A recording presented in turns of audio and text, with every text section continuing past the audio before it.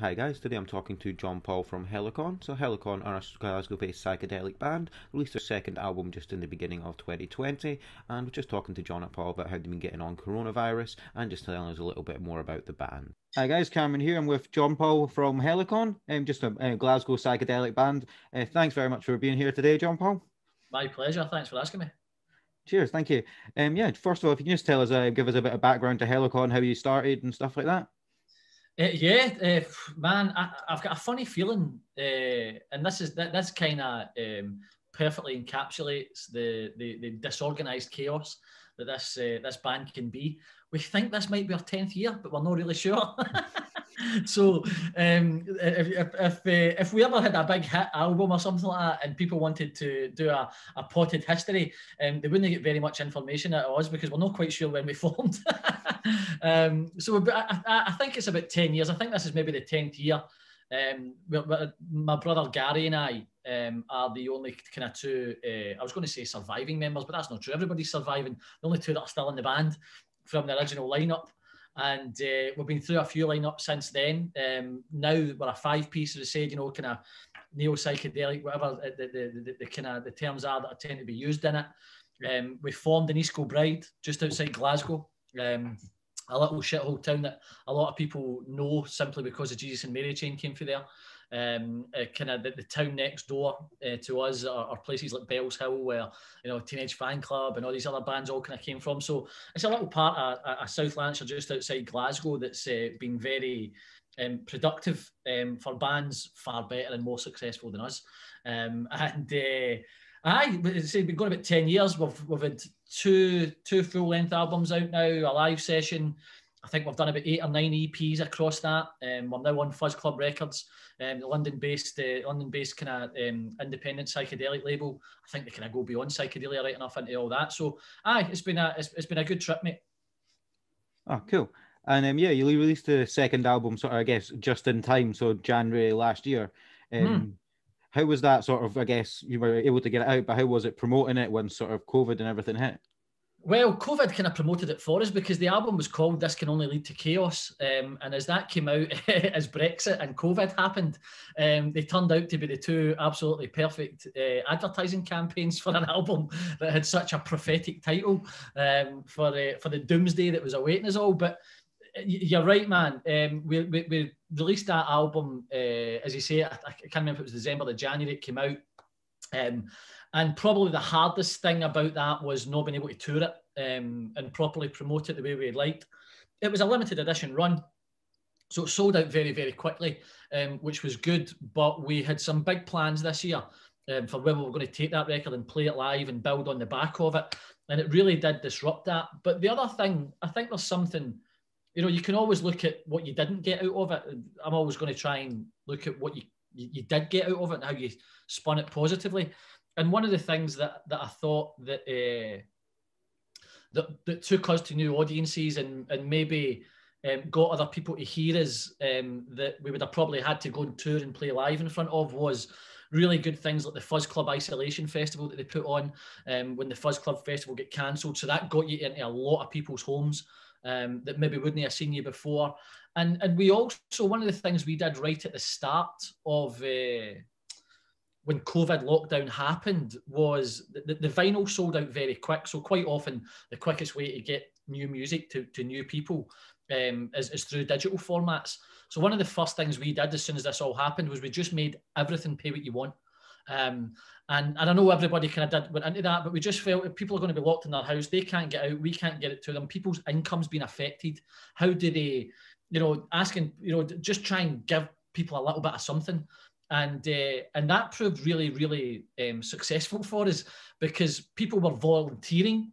Some people couldn't afford that. Brilliant. We weren't doing it as a gimmick. If you couldn't afford to pay for it, no problem. Take it, download it, enjoy it. But lots of people were volunteering money and then sharing that and giving it to other people. So we saw loads and loads of new people coming in from places like Russia, China, all these kind of places that you'll never probably tour, you'll probably never see, and they discovered you. So there was definitely a negative impact, but we tried to turn it into something positive and get the music to as many people as we could. Yeah, I think even like stuff like this, I don't think I would have sort of started this doing interviews over Zoom if it wasn't for, I guess, lockdown and this being sort of part of everyday life, I guess. It's amazing, isn't it, man? You're exactly right. And people find confidence in things and they try things they've never done before.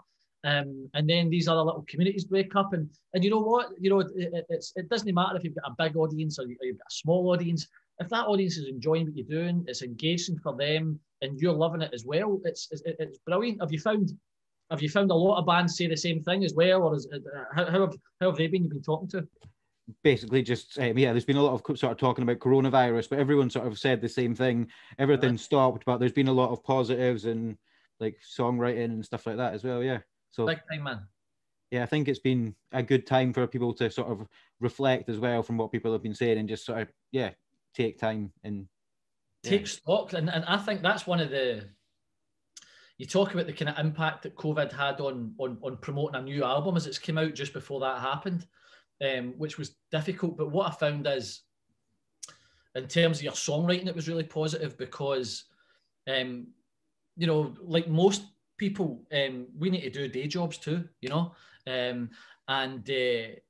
so what you tended to find, and the way that we had previously worked is, you would have good ideas, you would work songs, we were a wee bit guilty of doing this, we would kind of go into the studio, we would record them, and then we would tour them, and then you would find you were playing them different later on.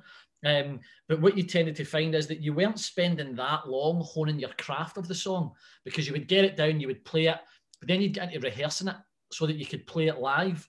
Now it's kind of turned that on its head, and you can actually spend much more time without doing it too long, because I get bored quite quick, but you can spend much more time honing your craft of that song and experimenting with it and going, well, I wonder actually if we took that part away and tried this part here, what that will do to it. Whereas if you've kind of got this relentless touring, gigging, recording schedule, you tend not to give yourself that leeway to experiment. Do you know what I mean? Yeah, cool. Okay. And you mentioned the Fuzz Club Isolation Festival. How was that sort of from like a performance point of view compared to normal live gigs?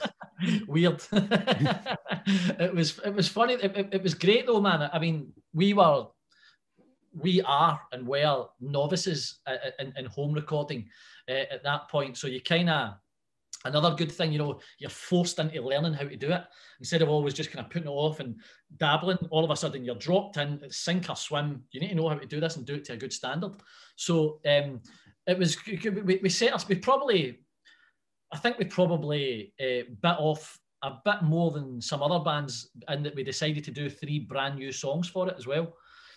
So instead of just getting our heads around how do we collaborate in different environments, how do we do home recording, we decided to write 3 brand new tracks and then figure out how to do them as well. So it got a wee bit stressful sometimes. But I think we varied it up. And what we did really is, of the 3 songs, I performed one on my own with Luigi, our producer. I got him to give me a little bit of synth, send it over to me, and then I just layered everything in there, did that myself. So that was pretty easy. One of them was a big, long, weird, mad, kind of vomit-inducing, helter-skelter sitar piece that Graham did on his own. So the only track we actually had to have the whole band working on was Too Much Is Not Enough. And that was weird, but it was good because Graham and Mark and Seb, the drummer and the bass player, I think the song was actually written by Mark, the bass player.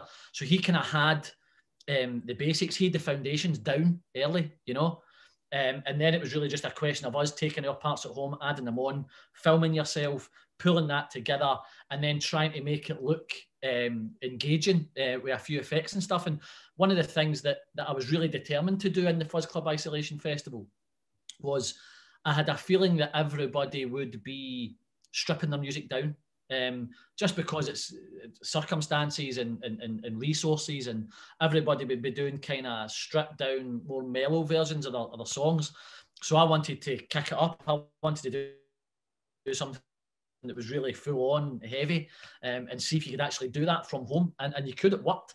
And I thought that gave quite a nice balance to a lot of stuff that was going on there, because we wanted to do it full Technicolor, full on, as if you were actually seeing the band live. So it was tricky, but it was a really, really quick learning process, and we're benefiting from that now, doing all these new demos for the next set records, you know.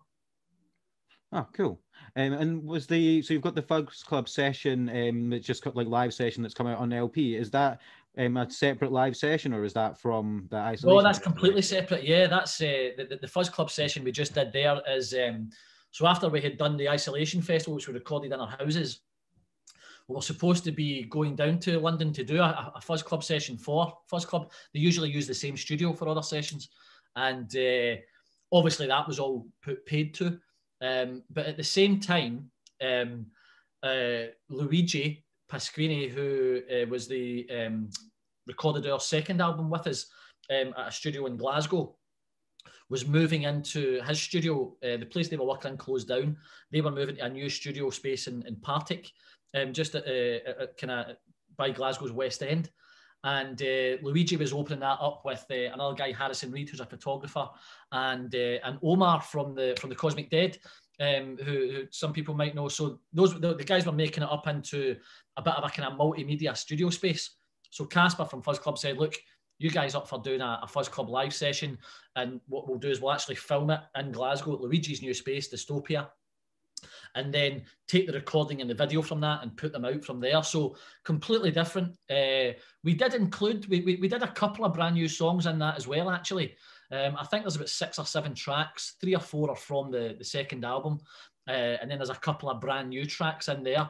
But that was a good experience too. You know, it's I think bizarrely, I think it was an old funeral home that the studio has this kind of rather morbidly. But it's a cracking old building. It's got a brilliant big live room with all this old brickwork and everything. So the live sound in it's amazing.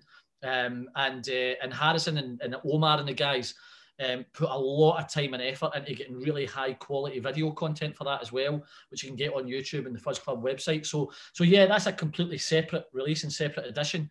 And I think it's probably one of the best things we've done to date. I think this Fuzz Club live session that's out on vinyl. Oh, cool. And yeah, just wondering in general if you've got sort of any top moments or top moment that you have as an artist. There's been a cut. I think when we did our first album, when we made our first album, making that, Mogwai have been a huge influence. You only need to look at the name, you know what I mean? Been a huge influence on this band from day one, and from before that. And when we got to record our first album in their studio, that was to me was a wee moment of sitting there going, holy shit, this is for real. You know what I mean? And the Mogwai guys and Tony Dugan, who we recorded with, who's worked on a lot of their records and does a lot of their production, you know, there's no egos there, there's no bollocks, there's no, they're just all very straightforward, down to earth, normal people. And they made us really, you know, we felt at home, and we enjoyed the experience there. But to me, for how much as a band Mogwai mean to me, to be in the place that they've made so many of their records, making your first proper full-length album was a wee pinch yourself moment, you know what I mean? And other than that, there's been real. Some of my favourite times in our band have just been the stupid things that have happened to us. You know what I mean? We spent about the first 5 or 6 or 7 years thinking we had a curse that hung over us, because there wasn't a single thing we could do that didn't go wrong. But now, once you kind of come through all that and you learn what you're doing along the way, and you make friends with people like Ian Ottaway, who's kind of works with Black Label Motorcycle Club, and then they feature you on their website when your record's coming out. And these are the little moments when, to me, the bits that always matter the most are the things when people you really admire give you a little bit of acknowledgement that what you're doing is worthwhile and deserves to exist. Are always the wee ticks for me, and the things I always think back on fondest, you know. Thank you very much for talking to me today. No, pleasure, Gabby, man. And you know what I'm like, I can talk forever. So if you ever need somebody just to chat to you, give us a shout, mate. Awesome, man. Thanks very much. Take care, man. A big thank you to John Paul for taking the time to talk to me today. You can check out all of Helicon's work, including their newest album, on all streaming services. I will leave links to their work and music in the links below, but before you do that, please subscribe to our channel. We've got a lot of great interviews coming up very soon.